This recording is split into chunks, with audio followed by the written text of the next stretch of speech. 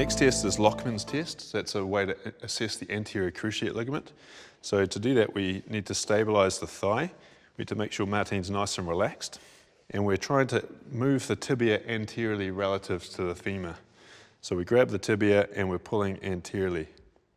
And we can feel a nice solid endpoint. Hopefully you can see that too.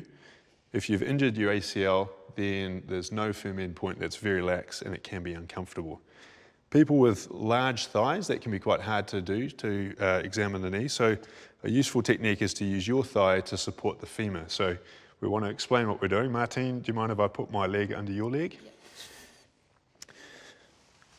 So we've got nice control over there. The thigh's sitting comfortably on my leg. Patient usually feels more comfortable with the knee flexed a little bit. And we do the same sort of movement.